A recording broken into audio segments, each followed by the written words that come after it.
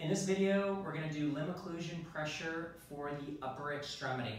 What you'll need is the Doppler ultrasound. You will need a tape measure.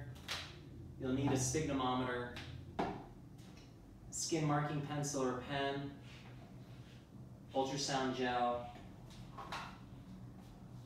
and then finding the cuff size that you need. So I'm going to have Emily come on over. I'm going to have her lay on her back. First thing I'm going to do is measure her upper extremity to get the right size.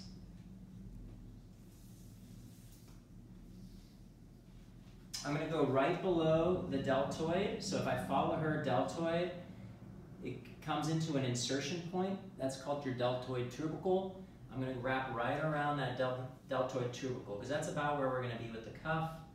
I'm measuring it. We got 13.5 inches. So I say 13.5 inch circumference. I have my BFR worksheet, and 13.5 is going to be size cuff 2. So I'm going to use the number 2 cuff. I can tell it's the number 2 cuff because it has a number 2 labeled. I'm going to open this all up, and then what I'm going to do is make sure that the stem is facing me in this manner to make sure it's easier to inflate. So I'm going to pop this on. When I feed this through the D-ring, I'm going to make sure that there's overlap between these two pieces. If it's open like this, that means I'm not going to have enough pressure with the cuff in order to create limb occlusion pressure. So I'm going to close this down. I'm going to get this as tight as I can before I even inflate, and then I'm going to let her relax her arm. Now I'm going to turn her arm up, and I'm going to find her radial pulse. It should be right here. This one's usually much easier to find than the lower limb, and I feel it right there. I'm going to take my skin marking pencil. I'm going to put a little mark. I'm going to get my electrode gel, place a little bit. I'm going to turn on my Doppler and find my sphygmometer.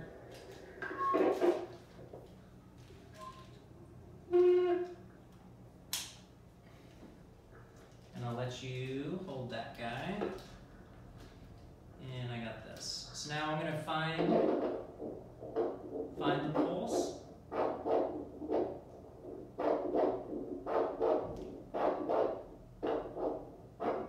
I'm going to make sure there's no air in the bladder. And then I'm going to close the valve of the sphygmometer down. Now I'm going to inflate.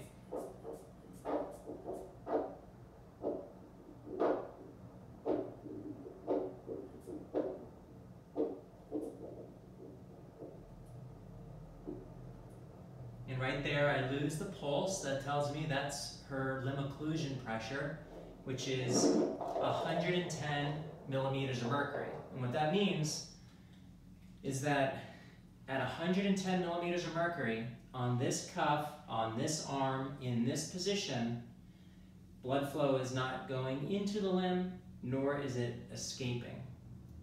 And so that is how to find limb occlusion pressure in the upper extremity.